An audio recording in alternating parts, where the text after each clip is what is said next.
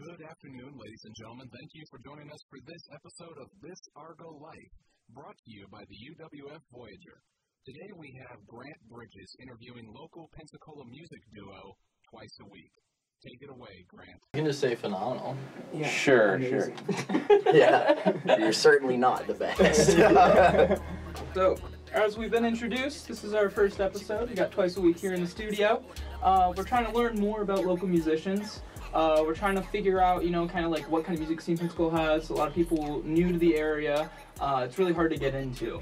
And so that's what we're kind of trying to do with this first week. We're trying to get local bands to come on, talk to us, tell us what makes us different, and kind of shed some light on our we do have a music scene here. And that's what we're trying to talk about. So please introduce yourselves, tell us a little bit about yourself.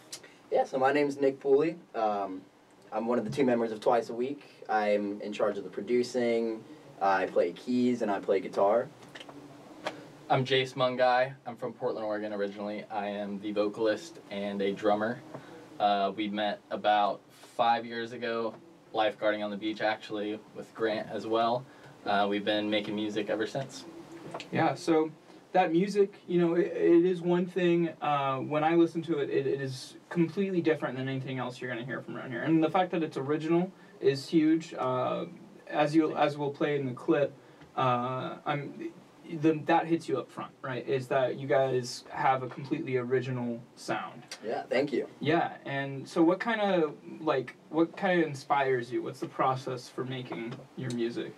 So for me, we always start with a beat, and usually our beats and our music start with a piano riff, actually. So we usually, most of the time, we'll start with a piano riff, couple chord progressions or something like that, and then we'll build off of that. So next will come drums, and a lot of kind of what I've been trying to do with my music is, in my opinion, rock and roll is kind of the same culturally as what hip hop is today. Right.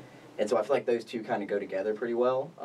Maybe not super directly, but inadvertently. If you could find a way to mix those two things, I think you can really be onto something there. And so that's kind of where I try to go, in the direction I try to take with our music, and try to give it kind of a, dress it up in like a poppy vibe so everyone can enjoy it. Yeah, I've noticed that too, is like the counterculture on both of those kind of like, they mesh in a way. I think that a lot of people don't tap into. A lot of even our most hardcore hip-hop songs, you'll hear an electric guitar in it, or like a heavy crash on a cymbal, and it's not all trap drums and everything like that.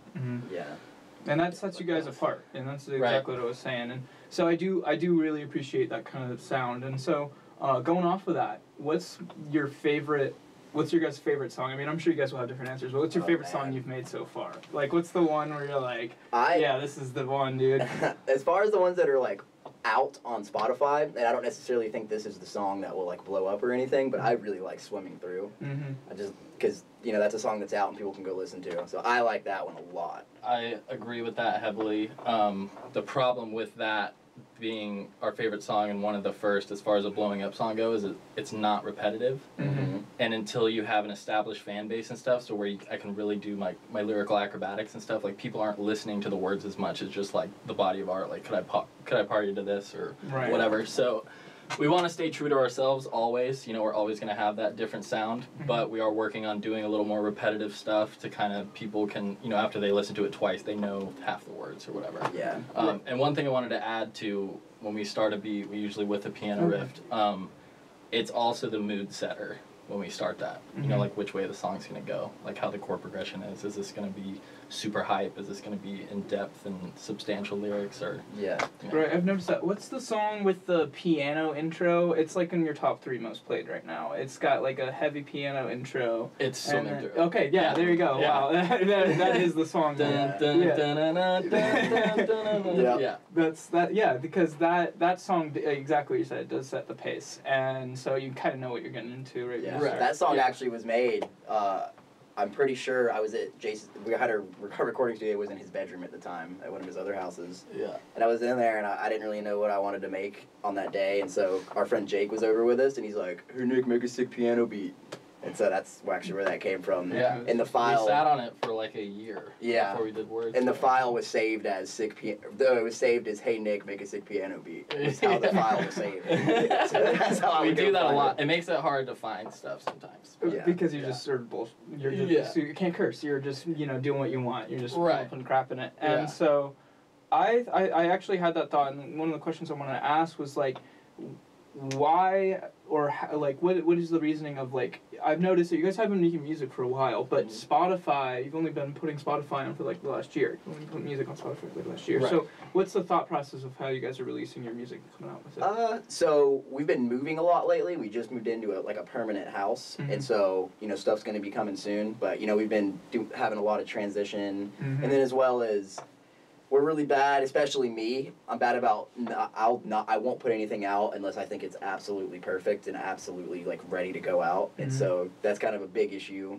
with me individually. Like I have to make sure it's perfect. And with music, it doesn't always have to be exactly perfect, but I just want to try my best to make sure it's as good as it can possibly be. Right. And the message that song is going to send is there, not only in the lyrics, but it's also there in the chords and in the notes, Yeah, it's a good problem to have. Also, what we've learned is, like, we want to give our pieces of art, like, a fair chance. So just vomiting songs onto Spotify or whatever, like, that's not going to help us as far as getting views and stuff. So we're really working on coupling music with visuals and stuff like that, really putting money into marketing. Right. And not just, because this is something that we really want to do, and, like, it'd be the only thing that we do. Right.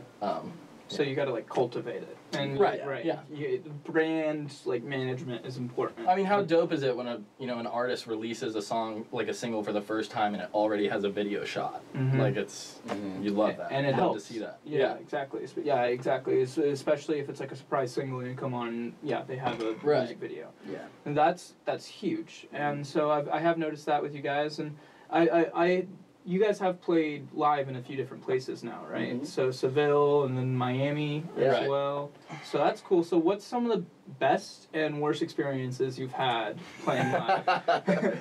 So Miami, it was in Coral Gables. It was actually a showcase tour. I don't know if you've heard that. I honestly hate marketing for them right now. But it was just like, we decided the day before that we were going to do this, and it was just a 5-minute slot or 10-minute slot or something. Slot. So we actually had to finish a song because we didn't have a lot of music at that time. The night before, then we drove to Miami, which is like over 10 hours. Yeah. Realized that flights down there were only $80 there and back, so that would have been great. But it turned out that was the only time we had to practice, like rehearse, was in the car ride. So it actually went really well. You guys are just hyping yourself up. Right, yeah. We literally for 10 hours we're just doing these 4 songs over and over and over again. We rehearsed in the car. But it went really well, man. It was awesome feedback. The show at Seville, and it went pretty well.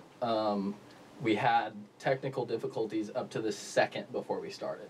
I mean, we thought if we didn't have that sound guy with us, we would have been screwed. So we go to play at Seville, right? And we're supposed to play in Phineas Fogg's, the big room. So we're in there, we're freaking out, setting stuff up, and we're like, okay, thank God, like we're starting to figure everything out, like sounding good. And then right when we start feeling like everything's good, the owner or the manager comes in and he's like, hey, like, I'm sorry guys, there was a hurricane going on, or like that tropical storm. Yeah. He's like, we're going to have to close this place. It's not going to be very packed, so we're going to have to move you guys to the complete other end of Seville at a different room. So we had to, like, undo all of our audio stuff, go back over there, set it up, and everything went as good as it possibly could have gone. Because literally up until the second we stepped on stage, we couldn't figure out how to get our vocals to come through the sound system. Oh, that's terrifying. We couldn't figure out how to do insane. it. Yeah, so we're like, what are we going to do? Like, we're just going to have to jam live the whole time. And ended up, everything started coming through perfect, and the show went really, really well. Would you guys ever play at Seville again, if you could? Absolutely. Yeah, we're going to. We've been talking with them. It's awesome. Yeah, because playing in that big room would be huge, I imagine. Right, like, on a college night or something. That's what we need, for sure. And you guys, from what I understand, you guys pulled in a lot of people. I mean, especially people that don't usually listen to you. You know, I feel like Seville, especially because you guys had that tropical storm that same night. Yeah. The fact that there was anyone there, it was like, wow. Thank you. I was expecting like maybe 10 You guys people must show like up. us. This is cool, man. Yeah. So I mean, wrapping up now, I got a few more questions for you. One, what's the future of Twice a Week? What do you guys have planned for 2020 and then coming out? Yeah, we got big things planned. So we just started setting up our new studio, and that's about 80% set up. Mm-hmm. And so all we got to do now is just a couple cosmetic things, but all the audio equipment's ready to go. So Upgraded everything. Yeah, these past couple weeks we've been grinding away. More social media posts. We're going to be posting at least once a day. Oh, cool. Just so people can know what we're doing. Retrograde, that's the name of our new album coming out. Mm-hmm. That's going to be coming out, I would say, probably within 2 months. Okay. We got to take some time to market it and let people know it's coming out, build a little bit of an audience before we release it, so that it has some pretty decent numbers when it comes out. Also and then, shoot videos. Yeah, so those are the main things right now, social media, building our audience, and working on that album, making sure that album is refined and ready to go. Yeah. Yeah, this house I actually bought, so we're there. We're not moving every year and changing studios, sick. and it's a 2-car garage. We carpeted it all out, sealed the door, insulated it, and it's amazing. It's also probably going such to be space. a great hangout spot, too. Yeah, we just got 2 couches in there. And oh, that's awesome. Yeah, That is fantastic. It's awesome. You just need like a ping pong table or something. I know, right? Yeah, dude. Yeah. So finally, the most important question I've been waiting all time to ask, if you had to eat a food twice a week for the rest of your life, what food would you pick and why? Fajita quesadilla. Ooh, that sounds delicious. Protein, veggies, carbs. And everything you need. Dang. Yeah. Probably cheeseburger, fries, and shake. the trio. You already eat that twice. I already do. I also eat mariachi twice a week already. So yeah. All right. Well, thank you guys. Any closing words? Anything you want to say? Anything you want to promote? Well, thanks for having us on. Mm-hmm. Yeah, it's an honor to be, the first podcast Mm-hmm. of this, this channel, this Mm-hmm. section. Yeah. Retrograde's the name of the album's coming out. If you haven't checked our music out, we've got 5 songs out on Spotify. We're twice a week, 2 eyes, no spaces. If you want to check us out, we're on Instagram as well. You got anything? Yeah, we're going to be super active. We got ourselves on a new schedule. We're posting every single night, sometimes twice a day. And yeah, follow us on Instagram, please. Won't be sorry. Cool. Thank you guys. Appreciate it. Thanks, man. Appreciate it. Cool. Cut.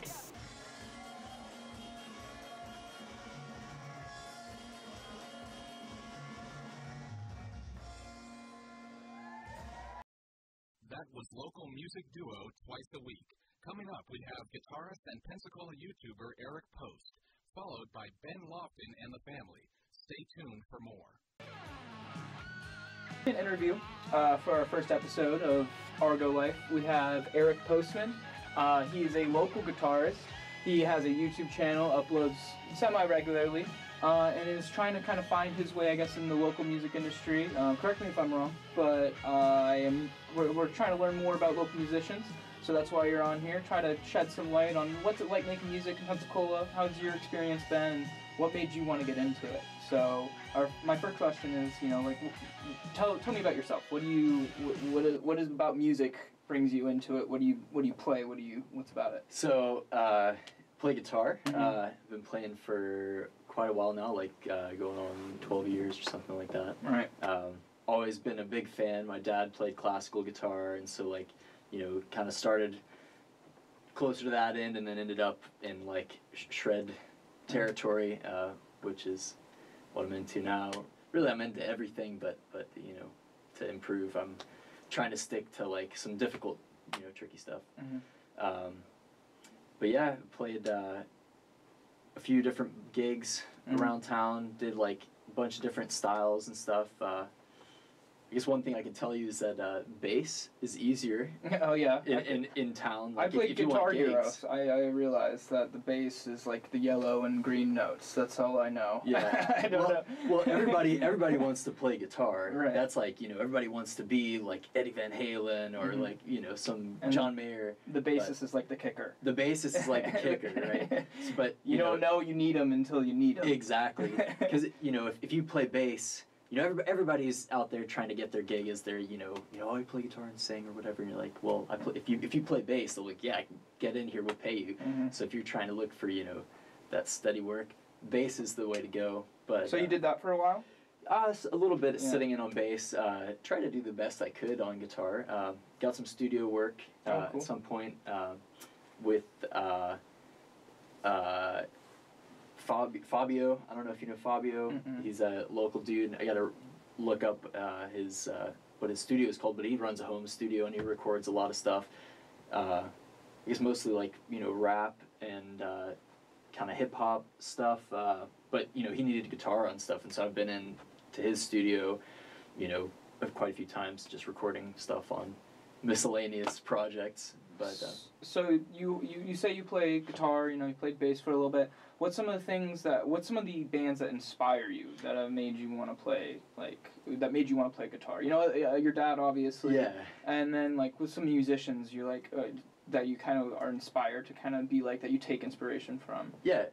So I'll be a little cliche here and say Jimi Hendrix, AC/DC were the two of the first ones. I remember being a little kid, and I went to the public library in Gulf Breeze there, and got a Jimi Hendrix CD, and I put it on for the first time, and seriously, it was like it blew my mind. Yeah. And I was like, I have to get an electric guitar. That's what like set me off, because before that it was like, yeah, okay, I strummed some chords, I played some Chuck Berry, some Johnny B. Good, three chords, real easy. It's funny because I had a similar experience with that, except I am not musically inclined, but I remember clearly it was like 4th grade, 5th grade, and we were learning about like different ways people played the national anthem. And my teacher plays the Jimi Hendrix national anthem, and I was like, this guy's fantastic. Like, Yeah. This guy's, like, my 5th grade me, it's like, oh, all makes sense now. Like, like a moment of clarity. Yeah. Plus for music. you see him up there on stage, and he's just like this godlike figure, like, I want to do that. Like, sign me up. Yeah, that's cool. Yeah. So that made you want to definitely like start playing it more seriously. Yeah, I think more so hearing it than seeing it, because I just had the CD and I was just like, I want to make that sound. I want to sound like that. Cool. But yeah, so I guess more modern stuff now. There's some really cool progressive metal bands that are experimenting with like different time signatures and like really like heavy, unique riffs, like visionary level melodies and stuff like that. That are what's like one of those bands that would be like that? I think Pliny is a really good one. He's an Australian dude, and he plays instrumental guitar, but I'd say it's more so like taking the tools from all of the metal and all of these different genres and just like making like this amazing soundscape of I don't know, just this beautiful music that I think is approachable by like most anyone, because it's just like you can tell he's just like a composer, There's one band, super weird band, and I don't know if you would classify them as technically metal, but they remind me of some of the things you're saying. Have you ever heard? It's fun to say too. That's the best part. Have you ever heard of King Gizzard and the Lizard Wizards? Yeah, I've seen those guys. Dude, you've seen them live? I have not seen them live. I've seen them on YouTube. And they're fantastic, right? Like they definitely do a lot of those things you're saying, where they're taking kind of the past and they're revolutionizing it. They're making it different and kind of more approachable, I think, to a lot of the people listening to it now. I think very, very like Eastern influences, right? Microtonal stuff. Because we have like even tempered scales. We have 12 notes, right? They I think they're using like microtonal, weird tuned guitars where it's like not really something that like a Western ear is like comfortable with, but they like have kind of jazzed it up or something. My favorite part about their lyrics, I listened to like 4 of their songs without realizing they're like an environmental band too. Oh, are they? Yeah, that's they're cool. like they're talking about how you can't go to Mars because all the rich are gonna go there, and like the Earth is for the poor, and like while they're screaming it over metal tracks, and it's like this is fantastic. This is actually the best band I've listened to this year, or I guess 2019. So that's funny that you know them. I'm really stoked that you know about them. But so now that we got the inspirations out of the way, with your own music, what's kind of the vision for your own music? What's kind of the plan? What do you kind of plan for yourself as a musician? Is it something you want to do? Is it more of a hobby? Is it your YouTube channel? Like you said, you mentioned your YouTube channel, and you do a wide variety of content on your YouTube channel. So what do you kind of have planned for that too? So that's a lot of stuff to cover. But yeah, I'd say personally for like my own musical development is getting into like more complicated stuff, working on my picking hand, working on like speed, accuracy, all that stuff, and trying to like dive deeper into music theory and like composition, and starting to like write some instrumental stuff. Of course, if there was people to play with, that had some like interesting material, like I'd jump on that for sure. But yeah, so like just making new music would be fun, or that I record so much stuff and then it gets put on the back burner. But so maybe revisiting some old music and spicing it up, and maybe I'll release something. On the YouTube side, really that's just an extension of like my passion for like the instrument and the hobby and everything. So that ends up being like whatever. I mean, it can be covers, it can be gear reviews, it can be whatever, like just goofy ideas I have. Sometimes I have one fun idea that I'm hopefully gonna get into soon. So it's a secret for now, but you'll have to see it. It's coming on comes out. You're thinking about it though, and that's going to come out on your YouTube video. Yeah, on your that'll YouTube come out channel? on YouTube. Okay, cool. And so what's the name of your YouTube channel? So it's just Eric Post. It's just my name. There's me, and there's a dude who sells real estate. So like, just Google, like, type it in on YouTube, and you're like, okay, it's not the guy trying to sell houses. It's the other guy. This guy with the stash, long hair, can't miss him. Exactly. So that's kind of like, that YouTube space, I've seen it used by a lot of musicians before. What do you think draws people into YouTube for being an inspiring kind of musician or entertainer? And it seems like an outlet. Like, people don't even have to do it just to make money or get famous, but it's like people, with 10,000 subscribers still really enjoy making content for YouTube, or even less. I've seen people dedicate a lot of time to YouTube and then have 1,000 subscribers. Yeah. So what about YouTube kind of draws you in? What do you think about YouTube draws people in? I think it's just like a really incredible way to reach people that you wouldn't normally reach. I mean, I have videos with like thousands of views, and I'm like, I'm trying to like, trying to think of what 1,000 people looks like standing on a stage. I mean, it's a ridiculous amount. 3,000 people. Like, that's like inconceivable to me as like physically. Right. So it's just like such an effective way to like promote your music if you want to do that, or just like share your passion. I think that's. I think that's a good point. Like, because for me, YouTube is like all of those conversations that I wish I could annoy people with that I can't. Like no one wants to listen to me rant about Star Wars for 2 hours, but if I go onto YouTube, you can find content like that. Yeah, exactly. There's somebody who wants to listen to you rant about Star Wars for 2 hours. Yeah, exactly. I've listened to it. I love Star Wars. So. Yeah, so that's the thing for me, and I think you totally hit on that. Is that YouTube is that outlet, that communication that you can't normally have. I think with typical day-to-day life, and so people want to hear. So like those gear reviews, what is a gear? What is that review? So that can be anything. It can be a guitar. It could be like a pedal, like an overdrive pedal, or like a delay or reverb, or anything guitar related. Anything you can plug a guitar into or like use on a guitar would be like gear. Yeah, see, like that's perfect, and that's exactly that outreach we're talking about. It's like if you went up to your friend and told you, "Oh, don't buy that. That's bad." Like, they might not listen to you. Right. But if you make a YouTube video saying this review and then give compelling arguments of why or why not it's good, sure, you'll have you'll have some people check it out, and that is like an amazing thing to me. That is like you can do that and have that outreach, and so really good for you for making that. And to wrap this up, coming up, what's kind of the goal for you in the next year musically, and what would you like to see from yourself in the next year, and your YouTube channel as well? What would you like to improve on? What would you like to do? Yeah. What I'll start with the YouTube channel since we were just talking about that. I'd like to grow that. I'd like to put out more stuff. Kind of had a little bit of a hiccup this summer. I tore my bicep. Ouch. Wakeboarding. And so for a while there, I was right before that, I was like practicing so much, like at least 4 hours a day, like really intense practice. And then like after I hurt myself, I would like everything, you know, all this picking stuff hurt a lot, and so I ended up just like not playing, and I'm kind of sort of picking it back up. So I'd really like to get back to like where I was before my injury.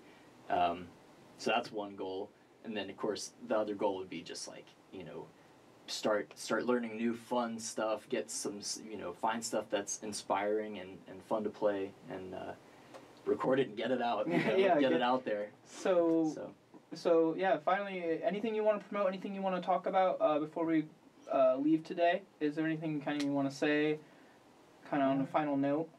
Yeah, sure. Check out my my YouTube. It's Eric Post. Just look for the guy with the guitar and the big hair. What's your best YouTube video, you think? I think it's I have some live covers where I play all the way through. Those are pretty good, but the one that I like the best is the Rat Round and Round cover. It's like, you know, I try to film it a little bit as like a story where like I'm dressed up. And we call him Vince, and he lives in the attic, and then he's like living in my house, and then so a little bit of a story, and he's playing, and he's being a nuisance, but I think it's like not very many views on that one, but I think that's the best one. Like, that's the craziest part about YouTube, is your favorite content can sometimes people are like, like I'm not gonna watch exactly. Or it just doesn't have the lucky it doesn't have the reach or something. Okay, well hopefully go look at some people. I'm gonna check it out. I'm interested in that. So. Yeah, appreciate your time. Thank you. Yeah, really appreciate it. Yeah, thanks so much for having me, Grant. Yeah, no problem. Thanks, Eric. Appreciate it.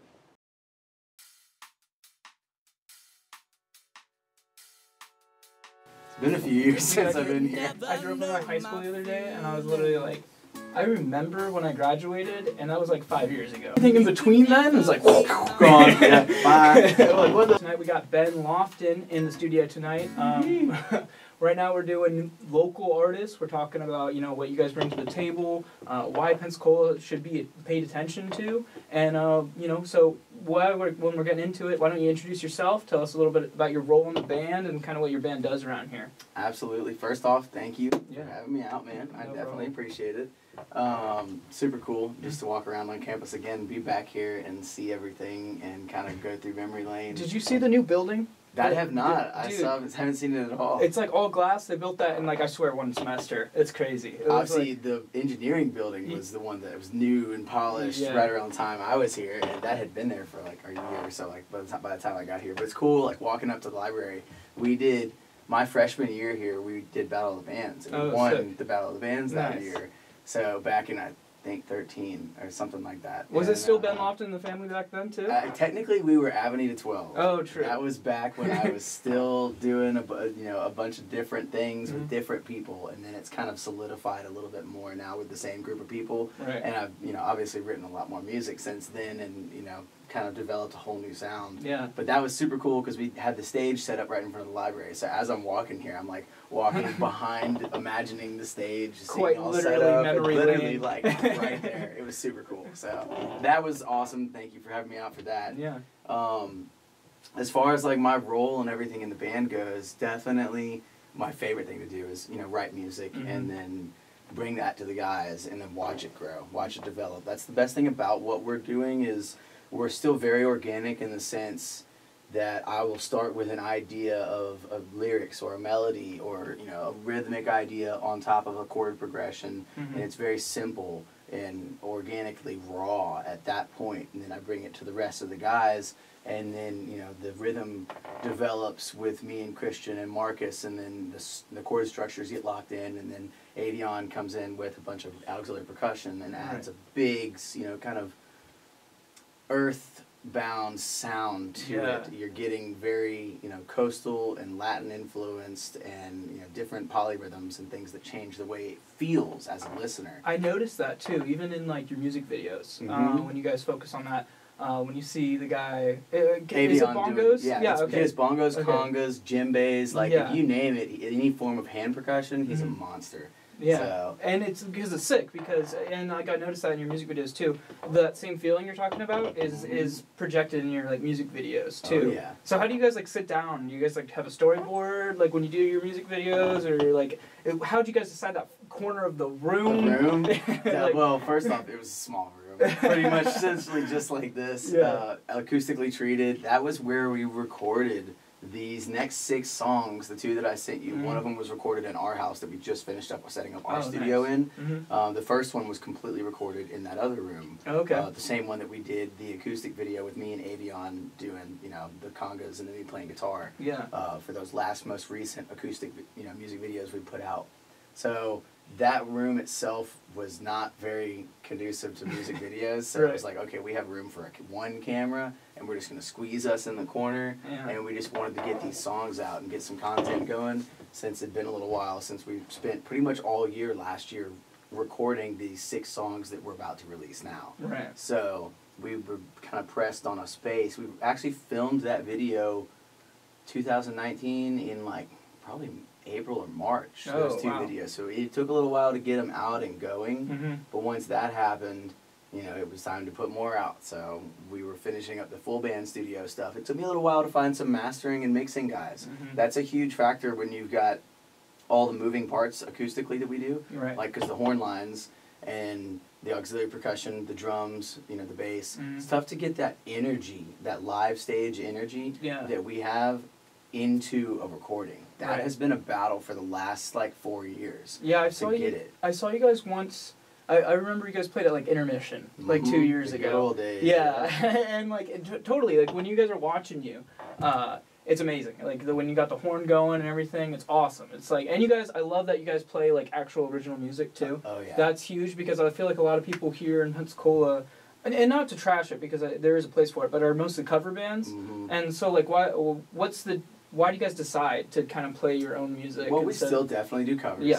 To fill up 3 hours worth of space to get paid for being there, you have to play some covers and some stuff people recognize. But we do a lot of kind of tweaking it to make the covers our own. So just like we would for writing music, I will kind of rearrange rhythmically a cover song and make it more of our sound and address it with changing the rhythms to be more reggae influenced or more funk influenced or folk influenced, depending upon the song and how I feel like we could interpret it differently than what people are expecting.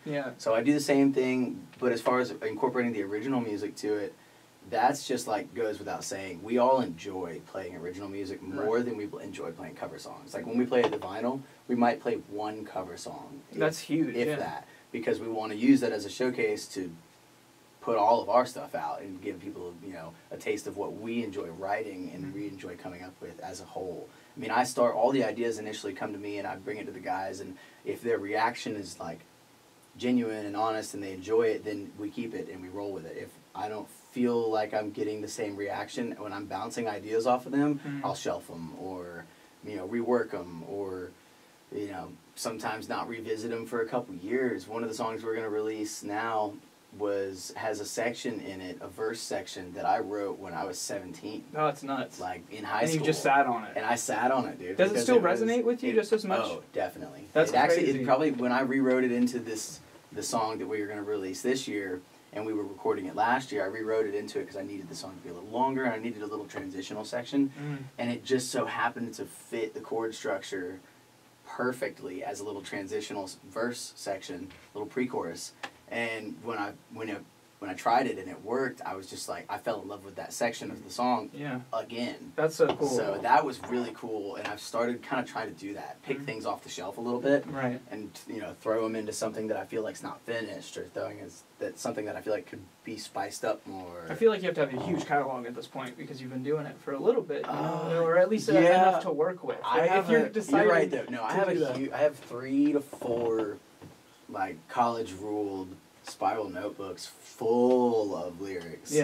And there's quite a few of them that I don't remember the chord structures to. And that's just because I wrote them so long ago, and in one ear and out the other. So many new ideas come to you. I've been really hesitant to dive really hard into writing. I've written a handful of songs this past year that I finished writing and really liked them, and now we're playing them. Maybe 2 this last year, maybe collective 3 or 4 in the last couple years, because we've spent so much time trying to perfect these full band songs that we've been playing for the last 3 years or so, and have them out for people to listen to on studio versions, Right. which is so tough to capture the real energy and like the organic emotion that you get from a live show and then put it into a studio sound. It's different when you're doing things with like MIDI and you've got drum samples and pads and then keyboards and you quantize everything and it just becomes a beat almost, and then instead of like rapping over a beat, which is fun to do, we all make beats and rap and goof off and stuff at the house too, but when it comes to like sitting down and thinking, I'm going to write a song now for like the full band, I'm going to write a song for 7 people to play together at the same time, and everyone needs the same vision, and everybody has to be on the same page or it doesn't work. That vision isn't there unless everybody's seeing the same thing. And I have to remember that when I'm writing these. So that's crazy. It's tough. Yeah, it's tough to write for as many people as like the full band. Tougher to write for the full band than it is to write for me to write myself. It's crazy to me because I can't even get my 3 to 4 friends to decide on lunch in the same place. So I don't know how you get everyone on the same page like musically, and so like going off that, and you guys you play like around kind of the Gulf Coast area, right? Yeah, we go pretty much like Tallahassee through Mobile on a pretty regular basis. Oh, that's sick. A lot of things over at like FSU and then Panama City. Destin, Fort Walton Beach, Grayton Beach, here, and then over into Mobile. Those are like our main areas. So what's some of the best like live performances you had or memories you've had from that, and what's some kind of like the worst or hardest, like what is kind of the yin and the yang of these live shows? Oh man, sometimes the worst is everybody who didn't show up on time and then we're running late and there's 15 to 20 minutes to set everything up and people are just now showing up, so we set everything up in a freaking flash and then we're stressing, I'm soaked in sweat because it's the middle of the summer or something along those lines, and then we didn't get a chance to sound check, so then it's like, oh my god, we're trying to make sure that all 7 like the middle school tune-up, like, dude, it's literally like the middle school tune-up. We're in the middle of the first song, retuning the guitars, so the horns are over, like not facing the microphones, hitting like brr, brr, brr, like tuning their horns together. Fine. Yeah, exactly. The drummers just laying down a groove, like just keeping people moving. So I mean, and those are typically you're like, drink more, please. Yeah, exactly. Give us another 30 minutes, please. So, and that's more so when you're doing the bar gigs and things like that. Man, I'll tell you one crazy story. We showed up to Tallahassee one time to play a big sorority formal event at where was it? Recess.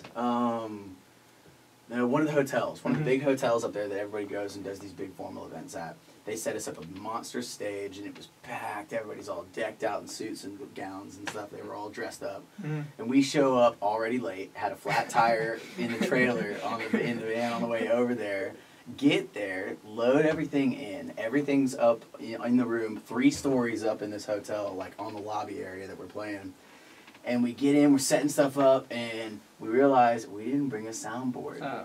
How do you even manage without a soundboard? You don't. That's the thing. So essentially, fortunately we had some friends in Tallahassee. And we called up one of our buddies, Demetrius, and was like, "Man, we're like screwed. Yeah. Please, do you have a soundboard or something?" And he had a little 4-channel. Mind you, this is still 6 of us playing. Right. 4-channel little soundboard, so we had 4 inputs. So I just like turned my all amplifier up really loud. We turned the bass amp up really loud, and we just had my vocals. The saxophone had a microphone. The trombone had a microphone, and then I think Avion had a vocal mic, so he had just basically one microphone for his voice, and then he had to like angle it down when he wasn't singing on the congas.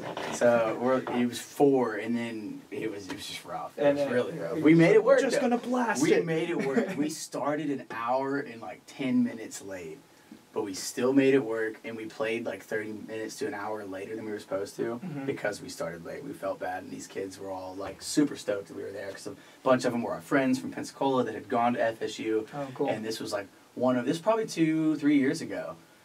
So it was kind of one of our first or second big gigs over in Tallahassee, and we were wanting to make sure that people like us over there. All the kids want to come back. We want to come back and play for all these beautiful women at FSU. Yeah, of course. Of course we do. So we felt just totally retarded. I mean, I shouldn't even say that word. I'm sorry, but we were idiots because we're like, how do you show up after a flat tire with no soundboard. Yeah, it was horrible. It was horrible. But you guys managed to We do made it through it, Yeah. and the crowd loved it. I mean, it ended up we had the power short on us twice Isn't that the in the funniest same night. So then, like, power's cutting in and out. It was really hilarious, thing? Yeah, honestly. you're like because we're halfway just, through your like, song. all you can do is laugh. Yeah. Because everything has already gone wrong so much that night that we're like, oh my goodness gracious. So, like, the power cuts out, and what do? Drummer keeps going, congas keep going. The conga player picks up, jumps into the crowd, hands somebody a conga drum and a bongo, and then the saxophone player runs into the crowd, and then they're just like dancing and partying in the crowd. Right? Nobody had it. I mean, someone maybe was recording. That. I'll reach out and see if anybody has any pictures of it. I would love to or clip. any videos. If we could clip that right over this, that would be perfect. You know, we did the same thing at one of FSU's events. Mm-hmm. It was actually an off-campus event, so I'm like, I don't know if they were supposed to be doing it, but it was the Fratalina wine mixer. Oh, nice. And it Perfect was, name. Oh, it was hilarious. So it was a blast. Everybody that was legal age to drink wine was drinking wine, lots of wine. And so were we. So the same thing. We had an extension cord ran from the house, and it goes all the way to this tent, probably 100 yards, maybe 50 yards away from the house. And power shorted, same thing. We just jumped off the stage. Everybody starts. I grabbed a tambourine and hit the crowd. The drums got disassembled and then went into the crowd. You know, everybody's holding on to a different thing. The saxophone is running through the crowd playing, you know, what was he playing? Gucci Gang. He was literally running the melody of Gucci Gang nonstop. And the whole place is just jumping. The power had been cut out, so it's black. Pitch black in this tent. The coolest part is that it's like the only thing you can get with music. Like, you know, it's like that you can only cause that kind of like it's like havoc. craziness. It's craziness and havoc and wild, and it's so much fun. And that's one of the things that I love about it. And those are the moments when it's like, oh, this sucks. Like, this would be a nightmare normally. But in that moment, you're like, oh, what do? Stop playing and then kill the vibe, or keep the drums going? Yeah, exactly. And since you guys aren't giving a speech, you guys are giving... We're giving entertainment. We got to make sure people are happy. So it's like, let's keep it going, man. Let's party a little bit. All you need is that little bit of groove, and then everybody's going to jump on board and keep dancing and keep partying and keep having a good time.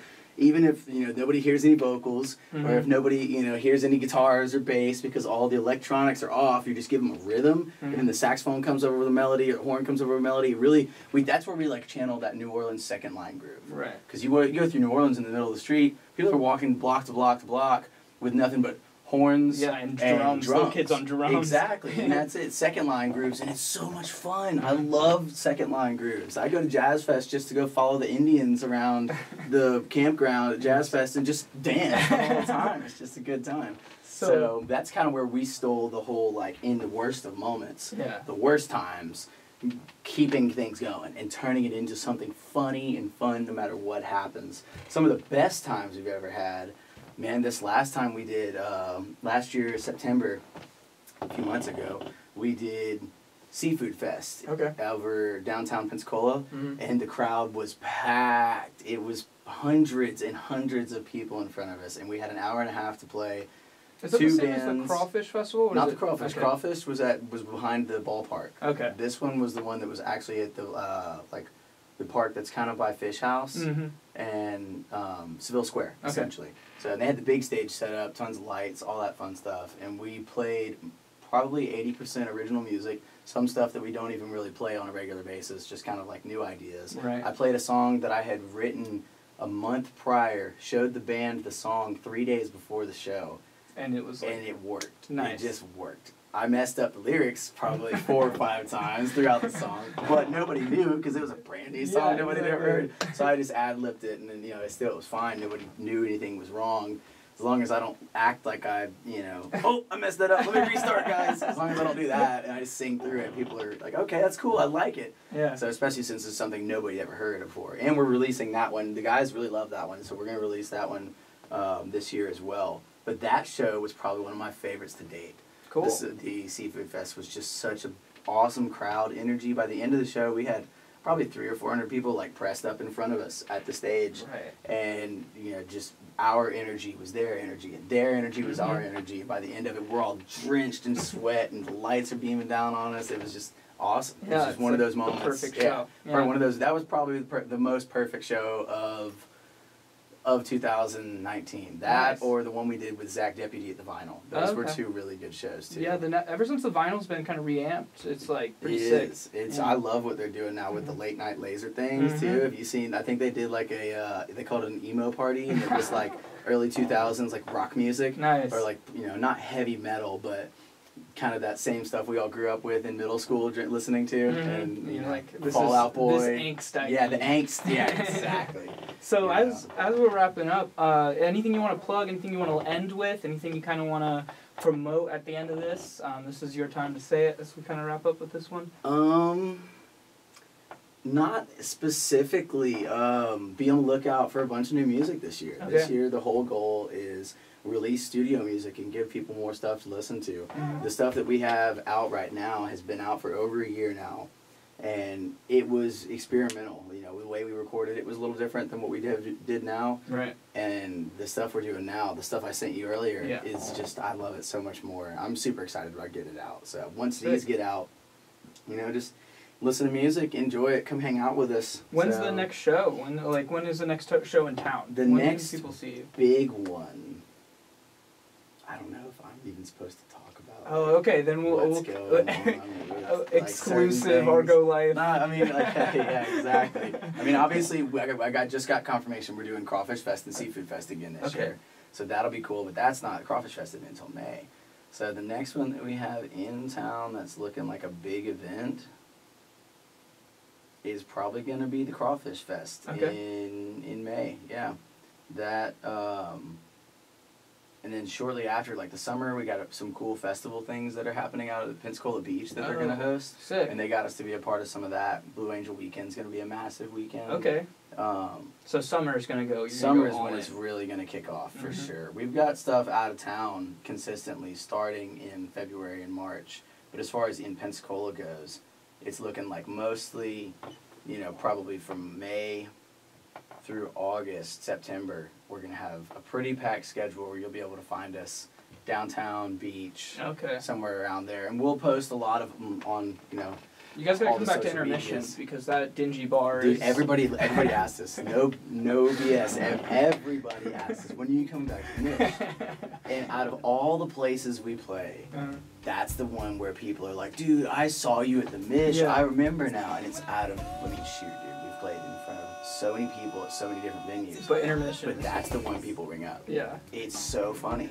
And I guess it's because that's the spot. Everybody Yeah. runs through intermission at least once downtown. Yeah, exactly. And when there's a band shoved in the corner and we're Yeah. vibing, everybody walks in and we're like, you're right. You can't miss us. You We're can right dance there. in front of your. Literally, all I have the people instruments. come get on stage with me, like old women will come grab my butt while I'm singing on stage because it's like the foot of space between me and them. Yeah, exactly. People spill their drinks all over us.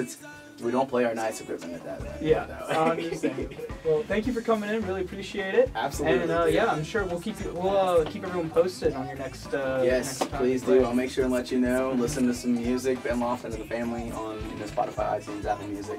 Cool. All that fun stuff.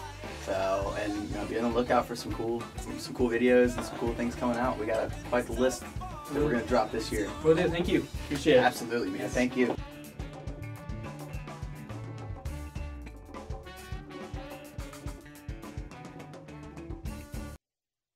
Thank you to Ben Lofton of Ben Lofton and the Family. So glad to have him on the show. Coming up next, we've got Tyson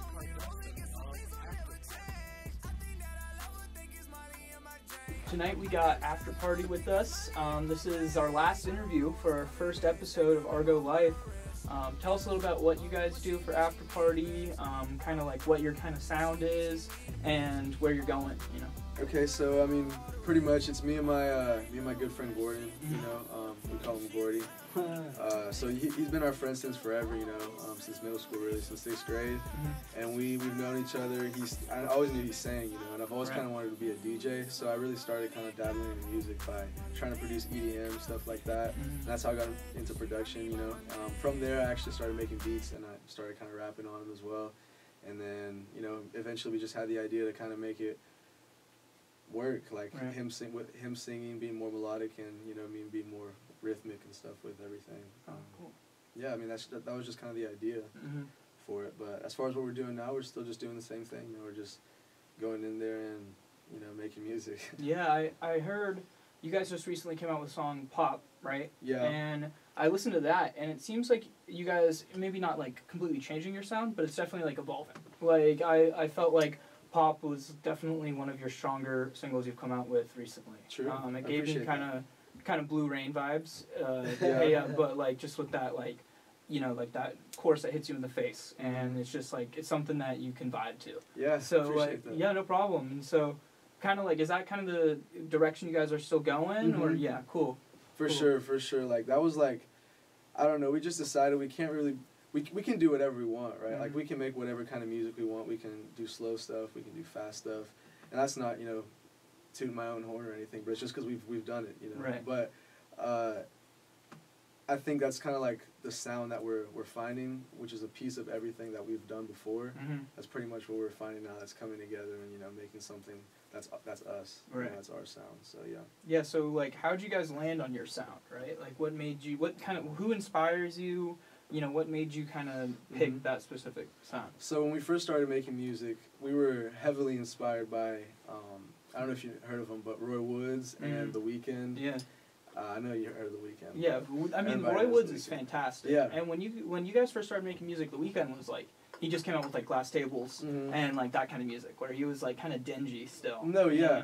Yeah, so like we kind of liked the fact that it was like, it was kind of like party music in a way, but it was also sad and about something. You know? And that's kind of like what you can do both. Yeah, exactly. Yeah. That's kind of like the vibe that we stay on, because really it's in the name. It's not the party. It's after the party. Right. It could be an after party, or it could be sad. So I only have half. So I only have half of after party here right now. So are you more of the after or more of the party? I don't know, man. I think me and Gordon have collectively agreed that I'm the party. Okay. But it's just because of the way it is. He just wanted to be first. That's the way he looks at it. Yeah, so I totally understand. Yeah. Even though the word's after, but. I guess I would say. I was listening to you guys. You guys went on a radio show, right? And they asked you if you would your music for the after party. So I like to take that question. I kind of want to change it up. If you had to have an after party, what 3 people would you have there and why? Famous people? Yeah. What? I would have. Don't look at me, dude. My answer. I would have like anybody. Yeah. Anybody. Anybody. They could be dead. Could be a dead president. I don't even know. Okay, I would have. Honestly, I would just have Drake there. Yeah, obviously. Dude, girls love Drake. Yeah, if you have Drake at your party, it's gonna be a good It's gonna be, there you go. Drake, Travis Scott. Travis Scott would be huge. And Dude, you should get someone random. Doja Cat. Doja Cat? Yeah. Okay, I didn't expect that one, but I feel like that would bring that energy. And would you ask him to play or just like Just vibe. just chilling? Just vibe. Mohammed, what about you? Well, wait. So I was having. You're having 3 anyone. Oh, okay. Travis Scott. Mm-hmm. You said Doja Cat. That's a good one. But I would say Janae Aiko. Okay. So cute. You're just trying to slide. You're not wrong. But third That would person, be sick. possibly I think Playboy Cardi would be sick. True. Yeah, that would be. The party. It would not be the after party anymore Yeah, if you it'd had just be- Playboy Cardi. It would it'd just be the lit. party. Yeah. Yeah, that's sick. So, what's on in the future for after party? Where are you guys looking to go? What's kind of So actually, pretty much Gordon. We recently kind of got out of a situation where we were signed to a record company and everything like that. Right. And they were doing stuff that was good for us at first. Mm-hmm. We went on trips, recorded with different people, shot a few music videos. We didn't pay for any of it. It was all the record label doing it. But we kind of had to get out of that, in the middle of it, because they stopped answering our phone calls. They stopped doing what we were So asking them to shady. do. They were just pretty much doing what they thought was gonna work Right. with like what we were putting out, and we know it's gonna work with our stuff. So I mean, they should have just listened to us more, I think. But yeah, so we had to kind of separate ourselves from that situation, but now we're doing our own thing. We're still making music with Boney. Yeah. Shout out to Boney. He's like, he goes hard, dude. Yeah, like so crazy. Yeah, but we're actually about to go over there after this now. Oh, sick. But Gordon is in film school right now in Orlando. Okay. He's gonna be there for a year. I graduate in a year. Nice. So after that, he's gonna be a film expert. We're just gonna make it work, man. So we're gonna start pumping out content. The music video is gonna be top notch, dude. That's what I expect. You guys I noticed you guys already have pretty sick editing for kind of like how you guys are right now. But your editing's already like top tier. Like it's already like pretty fun to look at. Yeah, I mean we have like a thing, bro. It's like if we're gonna do it, we're gonna do it right. Right. So I mean everything that we put out is just know that it's literally what we thought it could have been the best at the time. Obviously over time it progresses and we see that progression, but the first thing we put out, we thought it was the best thing ever. Yeah. You know what I mean? The next thing we put out, we're going to think is the best thing ever. Right. So you're not going to put out something you don't think is amazing. Yeah. And that's just kind of how you got to stay excited about it too. But. I see a lot of musicians, like everyone I've talked to is about this podcast is always on the same page with that. Like no one wants to put out something that's half-baked, and so that's super cool that you guys are like putting out stuff and putting that effort into it. Yeah. And so with all this effort, like what's kind of the best, you guys have played live before, right? Yeah, and so what's some of the best live show experiences you've had, and what's some of the worst? Like what's the yin and the yang of the live show? So so the best one was probably our last show at the Vinyl, which was sick because we did it with our boy Smiles, which is really pursuing the music thing right now in Atlanta, and he's killing it. Yeah, which is dope. Shout out to Smiles, by the way. And so yeah, pretty much we threw a show with him, just put it out, promoted it for about 3 months, and we actually obviously you have to invest to have a show like that, so we made our investment back and we were pretty satisfied with that. Where'd you guys play? Vinyl? And it was a great vibe, above all. Was it like just sold out practically, or just like huge crowd? I mean, I'm not gonna cap and say it was sold out. But, I mean, it was big. It was the biggest one we've had for sure. True. Well, not the biggest one we've had. That's the one. That's the one. So we performed at this thing for like this. This isn't the best one, but it was just the biggest. We performed this thing for school when we were in high school. They paid us like $100, and it was like this. In high school, you're like, oh, it was this SGA state event that was being held in Pensacola, and so like it was like 1,000 kids in a gym at West Florida, bro. Oh, and just 17-year-olds. Yes, and we're just up there. I mean, I was 18. I was a senior at this point. Yeah. So we just went up there, couldn't cuss at all. We didn't take it out of our songs though. I mean, they just played. Nobody really paid attention. That's sick. But we just weren't about to say something corny or just be like mute ourselves. Like nah. Yeah. But that was cool though. Except I saw one kid like all the way in the back. He was over there. He was like, just frowning.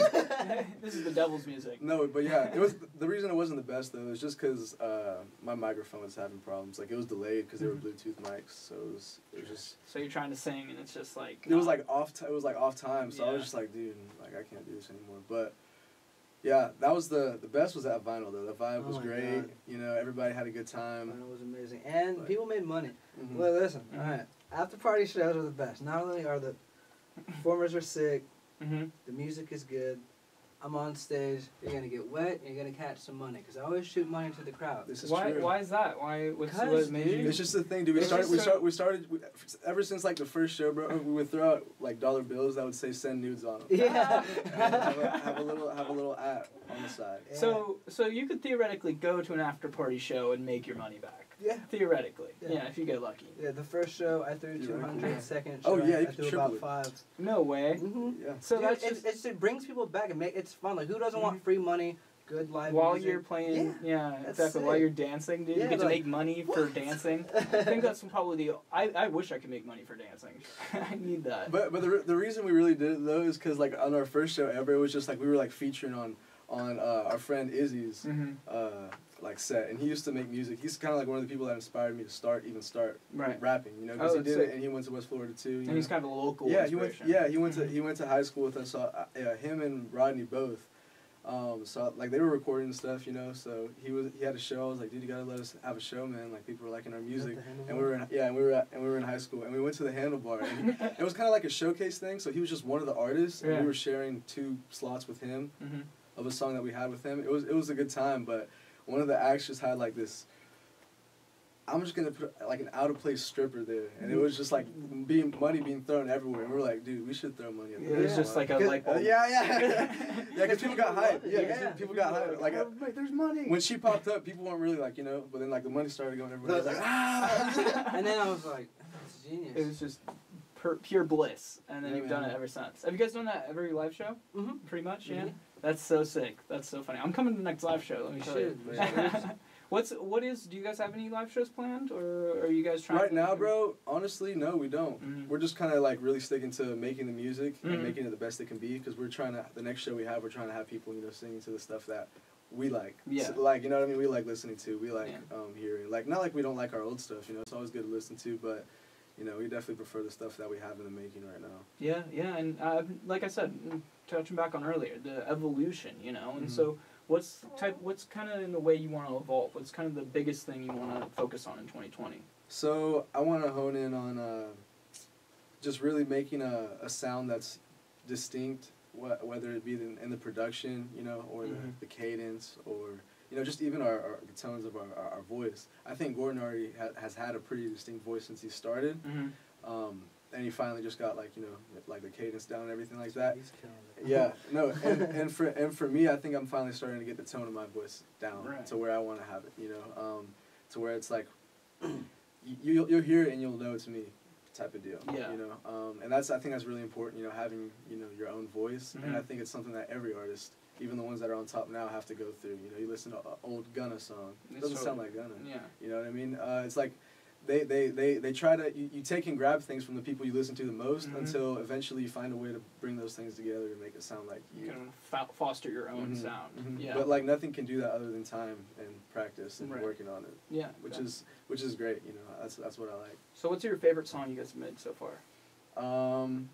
What's the song Honestly, you're like, it's- oh, yeah, like, Honestly, this is it's the song that we just dropped after pop, Bob. Okay. like recently. Okay. I don't think I've heard Yeah. that one yet. Yeah, it's called Hard Arrest. That Mhm. one's good. Did you? And it's on all You should platforms. send that to me. I'll put it in the. I'll put it in. I'll send it to you. I'll send it to Cool. you for sure. And so, yeah. Now wrapping up, what's something you want to plug? What's something to look on the horizon? What's something people should pay attention to coming for After Party? Well, we just dropped 2 songs that were pretty dope. One of them's more of a chill vibe, a little bit more relaxed. Mm-hmm. The other one is also chill, but it's a little bit bouncier. That's Hard Arrest. That's the one I was telling you about. Yeah. But they're both really cool. Y'all should go check them out. One of them's called Right Here. The other one's called Heart Arrest. You can find them all under X After Party X on anything. All right. Cool. Mohammed, you got anything to say? Any last words? All right. Cool. Well, I appreciate you. Keep an eye out for Lil Root. Oh yeah. Oh yeah. Lil Root. Yeah. Is it coming up? Yeah. All right. Good to know. It'll happen. Okay. Lil Root, short for Lil Root, baby. That's on Twitter as well. Okay, there you go.